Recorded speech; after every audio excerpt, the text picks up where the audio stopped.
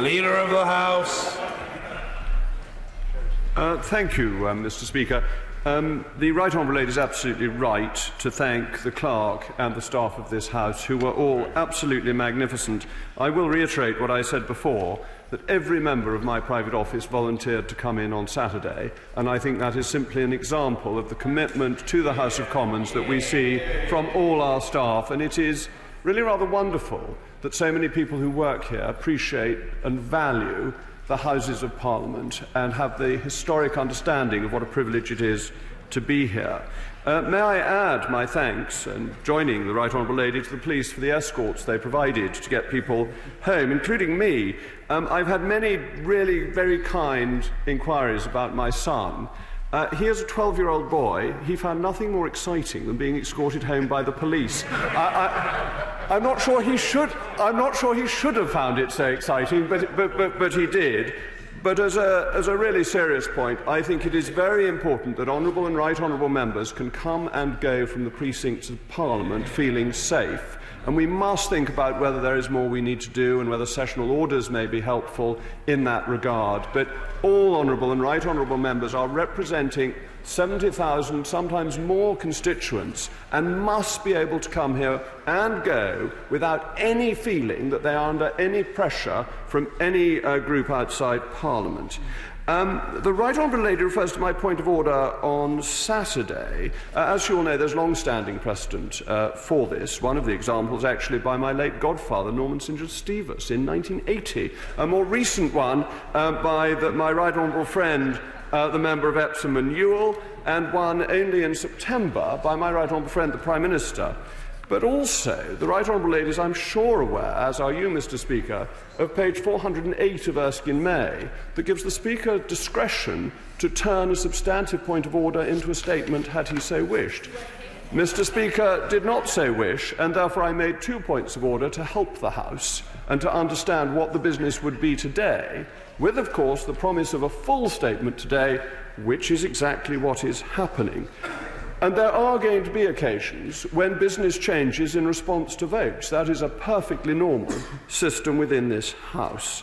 On the Queen's speech, yes, of course we will come back to the Queen's speech, but we do have a deadline of the 31st of October, a deadline set in law for dealing with our departure from the European Union, and we need to have the legislation in place by then, or the alternative is that we leave without a deal. The Right Honourable Lady asked about the bill. Well, I know there is... I'm sorry, speak up. Oh, the Right Honourable Lady asked why I left the chamber. That's extremely straightforward. Matters of points of order are for the chair. They're not for the leader of the House. It would be an impertinence of me to think that I could possibly know more than Mr. Speaker about the proceedings and order of this House. And I would not like to give the impression of having knowledge that I could not pretend to have. It is for Mr. Speaker to rule on points of order, not for other honourable members. I had made my point of order and listened to several other points of order, but there were no further opportunities for me to speak because it was a matter for the chair.